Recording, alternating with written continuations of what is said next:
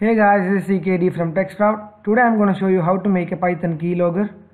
First of all, open up your Python IDE and hit Ctrl+N to begin a new Python file. We need three modules for this keylogger to work. So we're going to import pyHook, pythoncomm and type.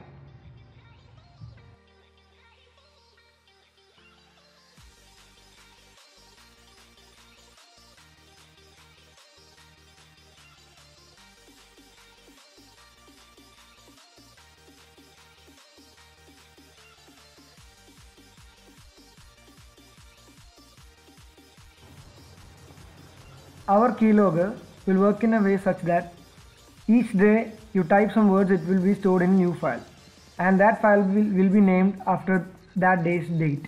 So the next two lines of code are for setting the file name as that particular day's date.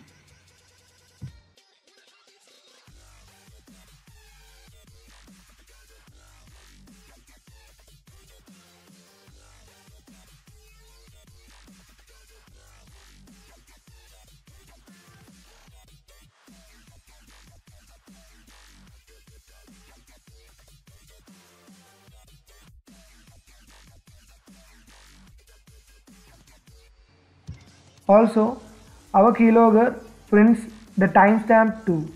So in order to access the time, we use the time module and we store the current time to a variable known as x. So the next line of code is for that.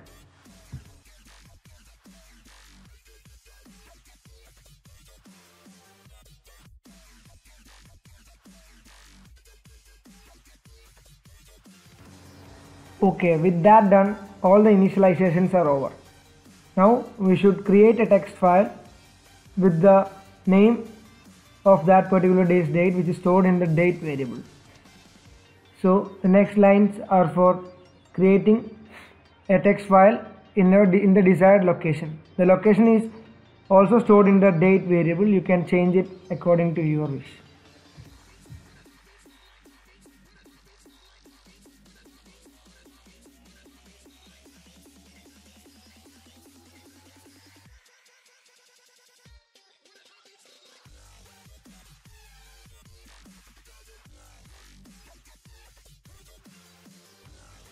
After creating the text file with the date as its name, we're gonna write something to it.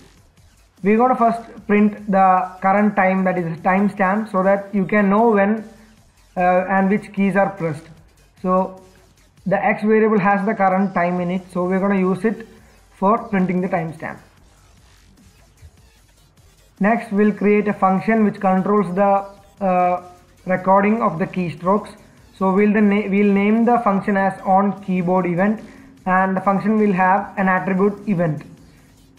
This attribute event is used to access all the keys, and even we can access the window name also and the window ID, and we can access so many stuff using those three modules up there.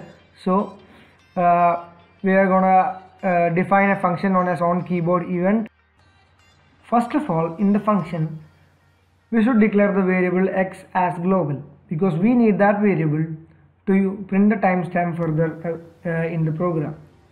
Next thing is, we should check if the key pressed is enter or not, and if it is enter, then it should print a new line in the text file. Then it should check if the pressed key is space. If it is space, then it should print a blank space. Then it will check if the pressed key is a backspace. If it is backspace, then same, it will print a backspace. If it is not satisfying the above three conditions, it will directly print whatever key you type.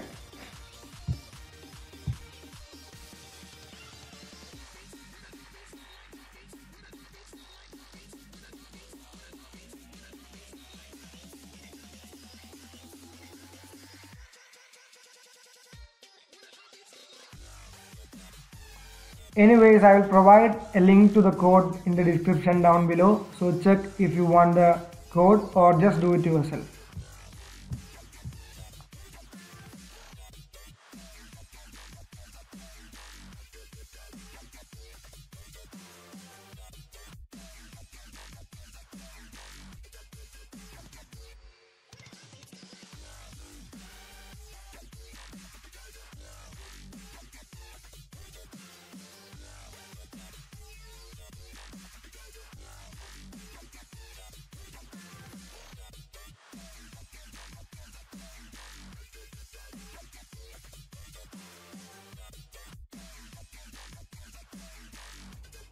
the next 4 lines of code actually enables the key logging.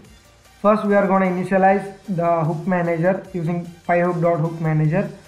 Then we are going to check if the key is pressed using hook manager.keyDown, and if the key is pressed we will call the function on keyboard event, and in that function we did all those things to save each character to the text file. So that's it for this keylogger. I hope you enjoyed it. It's not the end of the video. I'm going to show you if it's working or not, so stay tuned.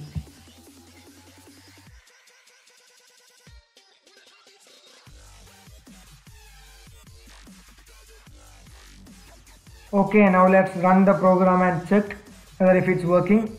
You can click F5 to run, or you can just go to the menu up there and click run.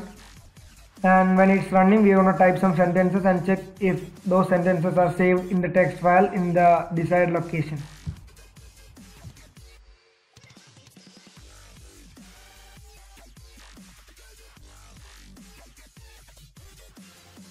Okay, the program is running, and now we will enter some sentences and we'll check whether it is saved in the text file or not.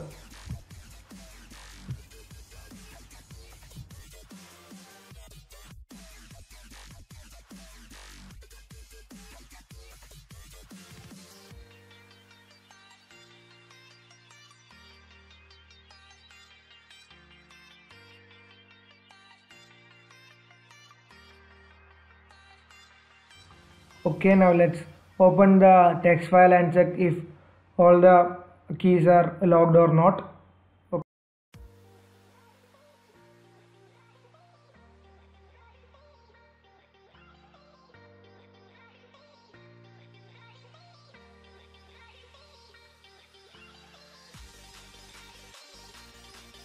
Okay, here we go.